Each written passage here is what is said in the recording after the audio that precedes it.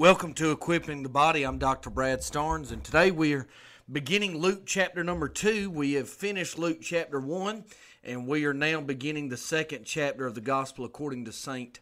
Luke. And we're going to examine the first 20 verses, of Luke chapter 2, with this theme, which is derived straight from the text, the birth of the beloved at Bethlehem. Now, you ought to be able to gather from this title that the beloved is Jesus, and we're going to talk about his birth at Bethlehem. So the birth of the beloved at Bethlehem. Now, as I've told you before, it's believed, and I do believe this, that Luke interviewed Mary herself in preparation to write his gospel. And we've gone to great lengths to make a big deal of how Luke carefully went through every detail. And in Luke's prologue, Luke chapter 1, 1 through 4, he talks about his resources, his sources, both written and oral, that he went through great detail. Remember, Luke was a medical doctor. He had a very high level of training, even in such a primitive time as he lived. And so Luke was also very fluent in writing High Greek, which Luke 1, 1 through 4, the prologue represents some of the highest Greek we have left, even among other writings outside the Bible. So Luke was a very careful writer, hence why his gospel by far is the longest. Now, considering these things, it makes perfect sense that his narrative of the birth of Jesus is the longest and has the most detail. Okay, that makes perfect sense. So the birth of the beloved at Bethlehem.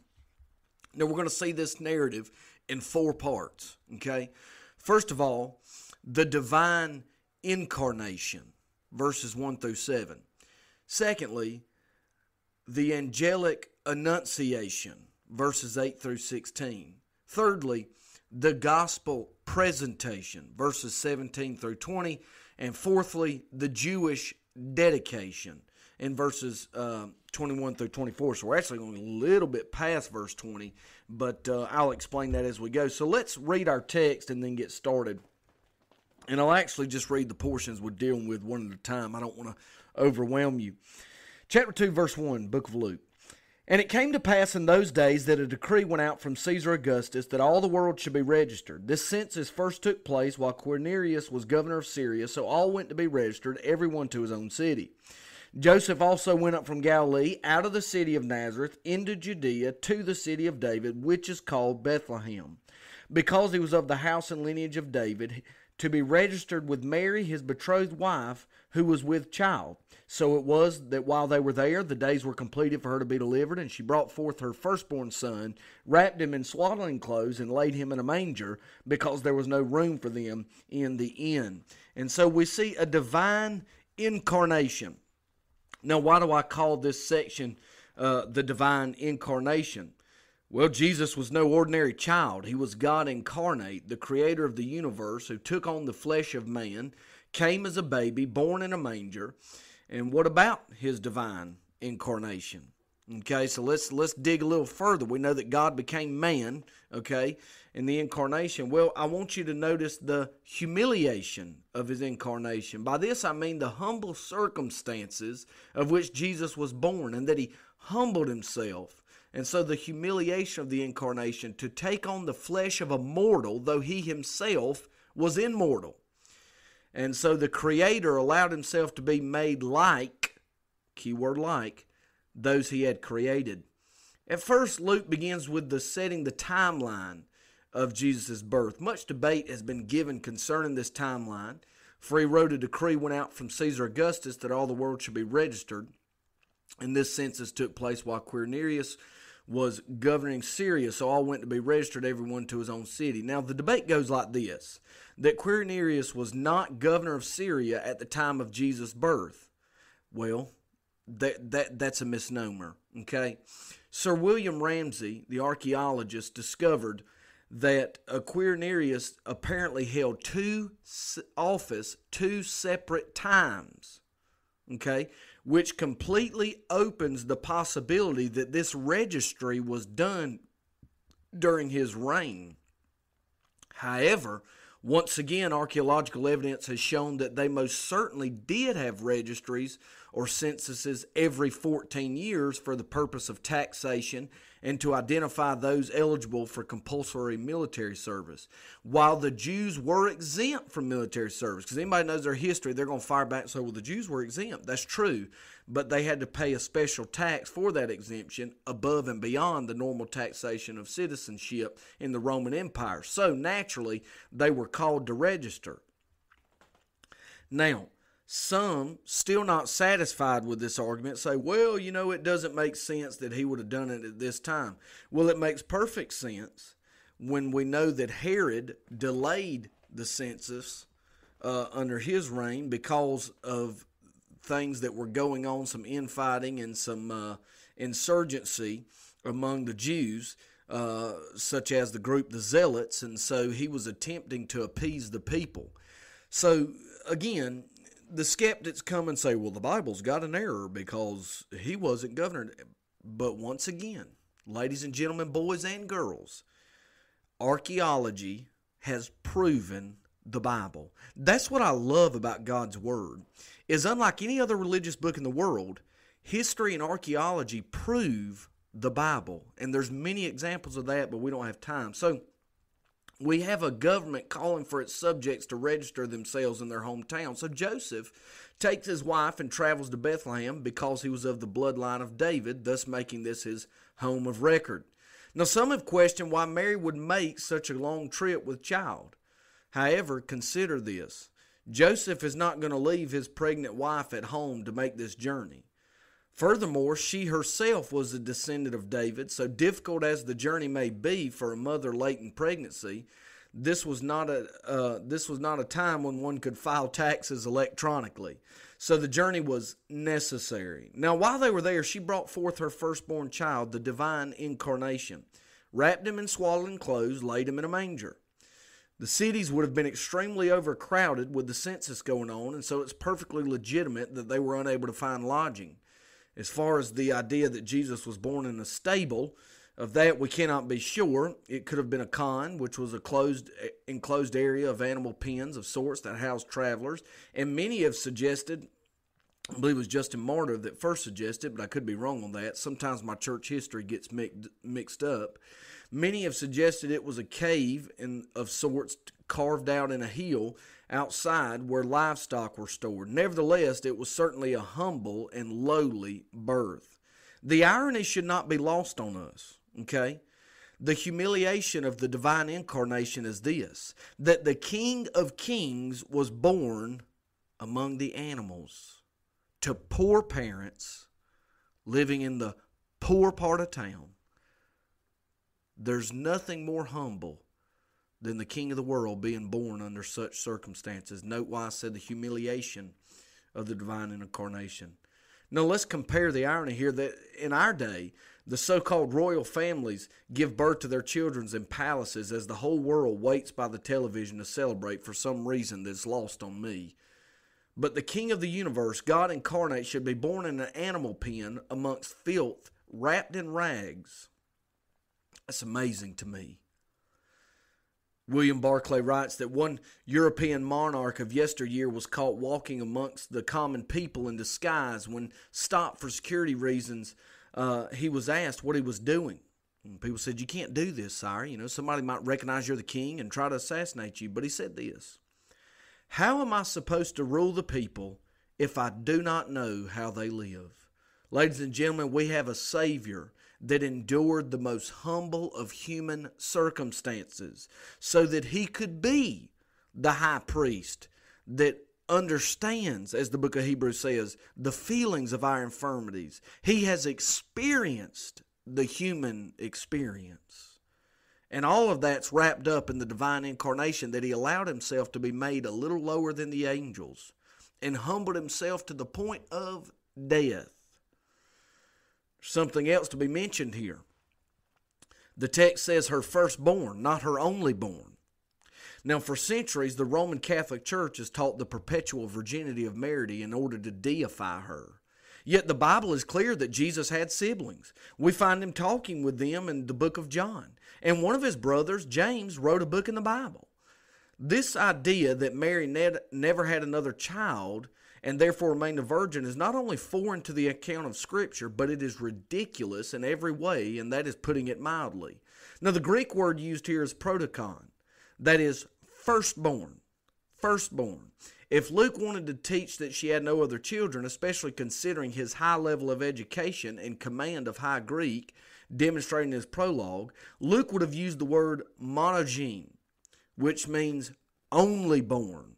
Now, did Luke make a mistake, or did the Catholic Church make a mistake? My money's against the Catholic Church. Luke didn't make a mistake. Luke knew the Greek language well. I remind you, in addition to his education, Luke was a Gentile, ladies and gentlemen. This was his native tongue. He could have just as easily used the Greek word that means only child, but instead he used the Greek word that means first child. And so Mary did not remain a virgin. Jesus had half brothers and sisters, same mama, different daddy. Now, lastly, we find that there was no room for them in the inn, which foreshadows the truth of Christ's time here on earth, for he had no place to lay his head. Now, before I move on from the divine incarnation, let me ask you a question. Is there room for the humble Lord in the home of your heart?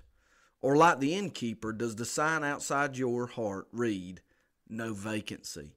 Not only the divine incarnation, but in verses 8 through 16, notice secondly the angelic annunciation. And so we come to verse 8. It says, Now there were in the same country shepherds living out in the fields, keeping watch over their flock by night. And behold, an angel of the Lord stood before them, and the glory of the Lord shone round about them. And they were greatly afraid. So would I be. Then the angel said to them, Do not be afraid, for behold, I bring you good tidings of great joy, which will be to all people. For there is born to you this day in the city of David a Savior, who is Christ the Lord. And this will be the sign to you. You will find a babe wrapped in swaddling clothes, lying in a manger. And suddenly there was with the angel a multitude of the heavenly host, praising God and saying, Glory to God in the highest, and on earth peace, goodwill towards men. And so it was, when the angels had gone away from them into heaven, that the shepherds said to one another, Let us now go to Bethlehem and see this thing that has come to pass, and which the Lord has made known to us. And they came with haste and found Mary and Joseph and the babe lying in a manger. So Luke suddenly changes scenes to another location. From the manger, he moves to the fields. And as he writes, there was in the same country, and he talks about these shepherds. We need to keep in mind that shepherds in this day were ostracized. They were outcast. Their job was dirty, and it completely disabled them from maintaining the meticulous washings and cleansings of the ceremonial law. Therefore, most of the shepherds did not practice Judaism to the extent that the other Jews did, because their job had them constantly in a state of ceremonial uncleanliness according to the Mosaic law. And so these were the people that Jesus came to first. Man, that's beautiful to me. Not only was their job dirty, it was difficult. Okay, their job was difficult. Ladies and gentlemen, they had to sleep outside with the sheep. They had to feed the sheep, water the sheep, shear the sheep, show the sheep where to go. If you know anything about sheep, they're among the dumbest animals on earth. And I don't mean that in a mean way, but they have no natural defense. And I didn't know this until I studied this passage. Sheep will graze down to the dirt, and if the shepherd doesn't move them, they will begin to eat the dirt. And so their job was not only difficult, but it was dirty. Not only that, but it was dangerous. We're on an alliteration kick this morning. It was a dangerous job because in the field they faced robbers, muggers, as well as wild animals that sent many a shepherd to an early grave. They were poor. This was not the sort of line of work that one went in to make a fortune. Yet this is exactly the people that the news of Christ came to first. The loveliness of this must be understood, that the gospel of Christ, listen, ladies and gentlemen, boys and girls, the good news, it's not for the rich, it's not only for the privileged, it's for everyone and anyone who repent and believe the Lord Jesus Christ. Isn't that wonderful? That in a way to show that, to foreshadow that, because the Bible says in the Old Testament that the Spirit of the Lord is upon me to preach the gospel to the poor. Man, that's good. That's good to know. And so he came to the shepherds, whose job was dirty, dangerous, and difficult. And so we see it was universal. So this also coincides with Luke's purpose, being a Gentile, writing to Gentile believers and to a Gentile audience, to show the universality of Christ, that Christ was the Savior of the Jews, but not just the Jews, but also the Gentile. I'm so glad that Paul agreed with Luke in Romans 1:16 when he made this statement, "For I'm not ashamed of the gospel of Christ, for it is the power of God and salvation to everyone that believes, to the Jew first, and also to the Greek." Now I want to tell you something. I'm not Jewish as far as I know. I've studied my family history, but I haven't found any evidence that I'm Jewish. So it's good news to old dirty white boy from Campobella that Jesus came to save me too. And I celebrate that, and I hope you do. And so he goes to these shepherds. Now, consider something else. These men are doing their job, and all of a sudden an angel appears, and the Shekinah glory of the Lord falls. That great and unbearable light that surrounded the temple in the Old Testament at times, that light that man cannot look upon with the naked eye, the glorious light of the purity of God, the same light that made Moses' face glow for days after exposure, and it fell around some rough-necked shepherds in a cold field on a dark night. And now, you'll see why I call it the Angelic Annunciation. Now the angels have an announcement, and they bring the good news. And the angel tells the shepherds, "Don't be afraid, we've brought good news, the Evangelion, the good news of Jesus Christ, what we know as the gospel." The angel exclaims, "Good tidings of great joy, which will be to all people. For there is born to you in this day in the city of David a Savior, who is Christ the Lord," again confirming that Jesus came not only to save Israel, but anyone who repents and believes. After telling the shepherds where to find Jesus, the heavenly host begins to sing goodwill towards men. Glory to God in the highest, and on earth goodwill towards men. This is interesting, okay? This is a point of fact.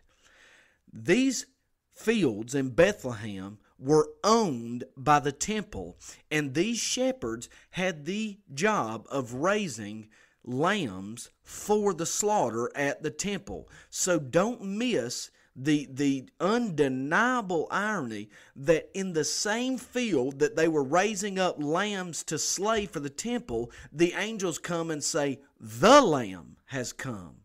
And who do they tell first? The men raising the lambs, plural, under the old covenant way of life. Isn't that glorious? Isn't that a beautiful connection? Isn't that a lovely thought? Secondly, by way of historical context, if you know your history and you know your Bible history, then you know that in this culture, when a Jewish family had a baby, the neighbors would come and sing and celebrate the birth of a child, especially a male child. If it was a female, they would go away and mourn. Okay, and there was different protocols for male versus female. Now, get this. When Jesus is born, it ain't the neighbors that come and sing. It's the very angels of heaven, the glorious celestial choir comes, because when the king is born, the neighbors with their homemade instruments aren't going to cut it. It's got to be the heavenly choir that celebrates his birth. Isn't that a beautiful thought? That according to the customs of the day, there was music, but it wasn't from the neighbors. It was from heaven. Also, in the Greek, it doesn't really come through in the English that well, but in the Greek, it seems to insinuate that it wasn't just the angels they could see singing, but it was all the angels in heaven, plural, that were singing together. Man, I just glory in that. How lovely it is, the thought that heaven sent its own musicians to declare and celebrate the birth of Jesus Christ.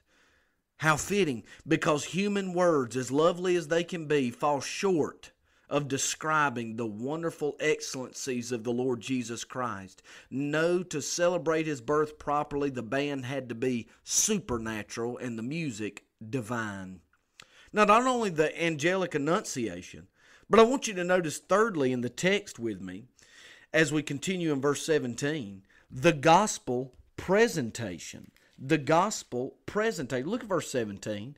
Now when they had seen him, they made widely known the saying which was told them concerning this child, and all those who heard it marveled at those things which were told them by the shepherds. The gospel presentation. What do I mean by this? Well, according to verse 17, and then if you even go down to verse 20, we find that the shepherds returned glorifying and praising God for all they had heard and seen. So these shepherds take the news of Christ and they tell others. And if you will, they present the gospel to others. So look at me and tell me, I know you can't see me in the radio, but if you could, look at me and tell me that that's anything but a gospel presentation. These shepherds didn't go to seminary like I did. They didn't study their Bibles. Maybe they did, but we don't know.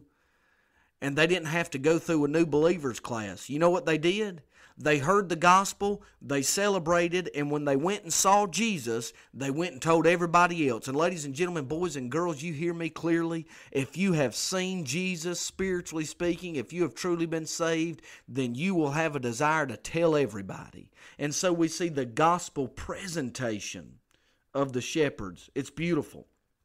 Now, they were told of the Lord Jesus because the angel evangelized to them. This is interesting. In the Greek, it reads not only I bring you good tidings, but it reads this way.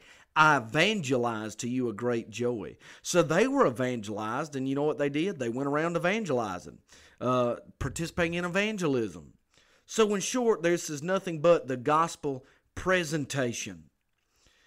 Now, before we move to our last point, I want to ask you something. Have you seen the Lord Jesus spiritually speaking? I don't mean literally, but spiritually. Has the Holy Spirit opened your eyes to truly see Him for what He is, as the shepherds did? If He has, then you will come to the conclusion Isaiah did when he saw the train of the glory fill the temple. He said, I'm unclean. When you really see Jesus for who He is, it reveals to you who you are. Then you must repent and believe the gospel. Now, if all this is true, and we believe it is, then like the shepherds, go present the gospel. So we see the gospel presentation. Then finally, in verses 21 through 24, and I cannot stress this enough, Jesus was a Jew. He didn't break the law, He fulfilled the law. So lastly, we see the Jewish dedication, not the gospel presentation only, but lastly, the Jewish dedication. Simply meaning this. Joseph and Mary, after Jesus was born, put Him through the ceremonial dedication and rituals as per the Old Covenant.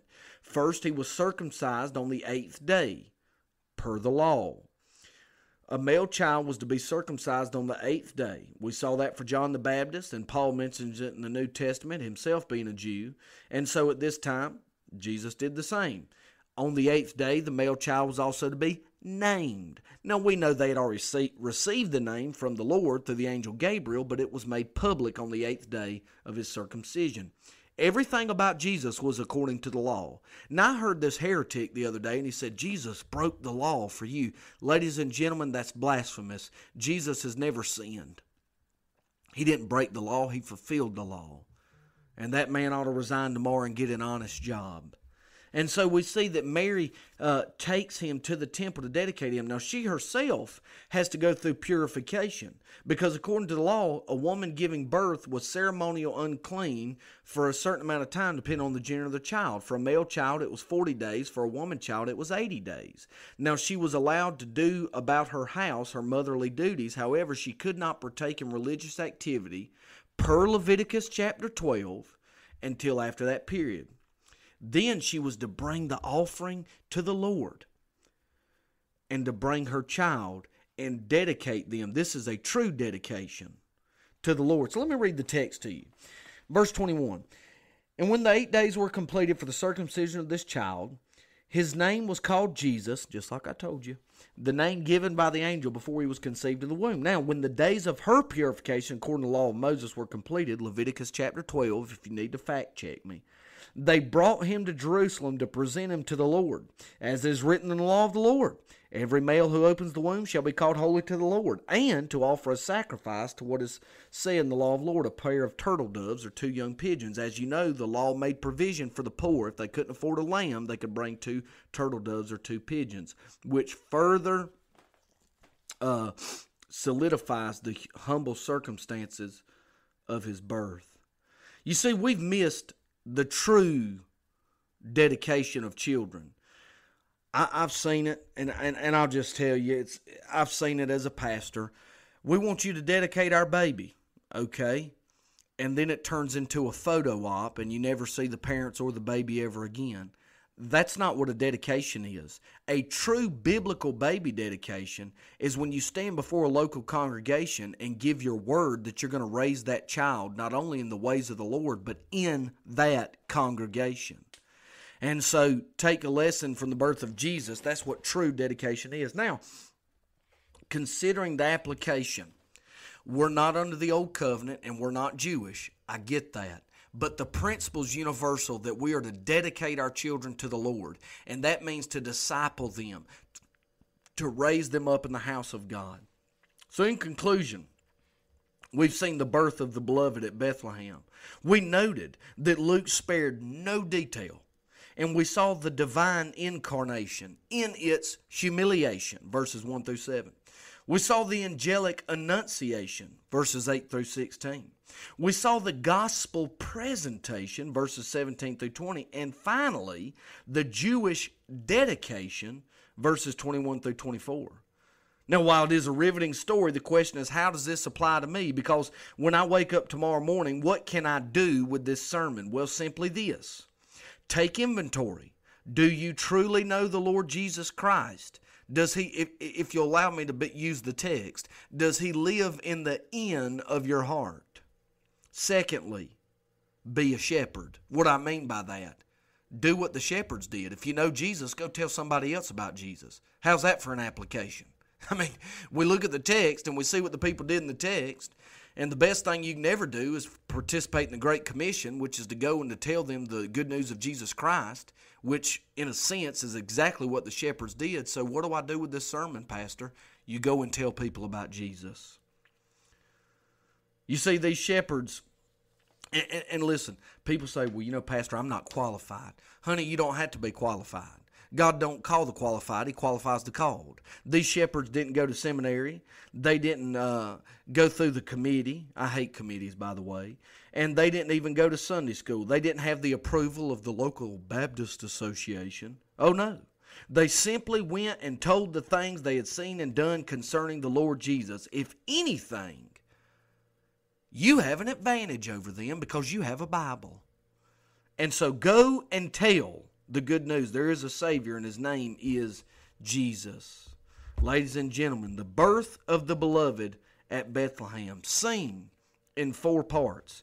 The Divine Incarnation, the Angelic Annunciation, the Gospel Presentation, and finally the Jewish dedication. God bless you. Keep digging in the book of Luke.